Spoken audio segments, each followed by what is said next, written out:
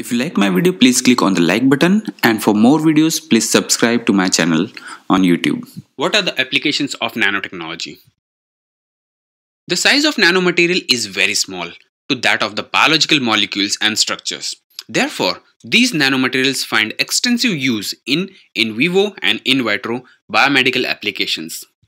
The integration of nanomaterials with biology has led to development of various diagnostic devices, contrast agents, analytical tools, physical therapy applications, and drug delivery systems. So first of all, let's talk about the diagnostics. Magnetic nanoparticles bound to a suitable antibody are used to label molecules, structures, and microorganisms. Gold nanoparticles tagged with short segment of DNA are used for detection of genetic sequences. Multicolor optical coding for biological assay has been achieved by embedding different size quantum dots into polymeric microbeads. Nanopore technology for the analysis of nucleic acid can convert strings of nucleotides directly into electronic signature. Second, drug delivery. Drug consumption and the side effects can be reduced considerably by depositing the active agent in the diseased region and in appropriate doses.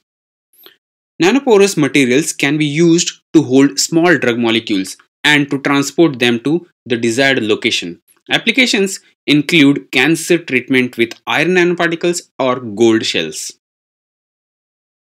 Third, tissue repair.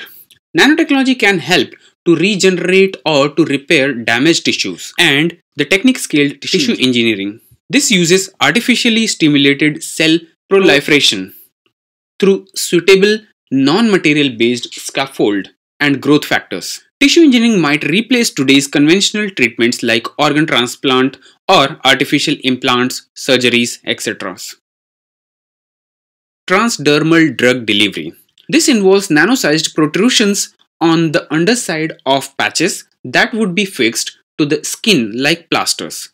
The protrusions carrying doses of the drugs act as tiny needles discharging the drugs, which can then reach the other parts of the body through tissue fluids.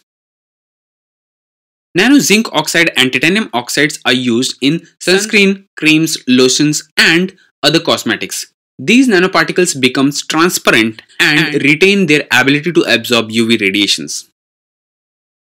Nanoparticles of tungsten, carbide-cobalt provide a hard coating. This results in a greater resistance to wear in applications such as drill bits, cutting tools, and jet engine parts. Nano coating over glass produces self-cleaning glass which becomes transparent or opaque according to the current applied. Nanotechnology finds application in energy storage and its conversion also.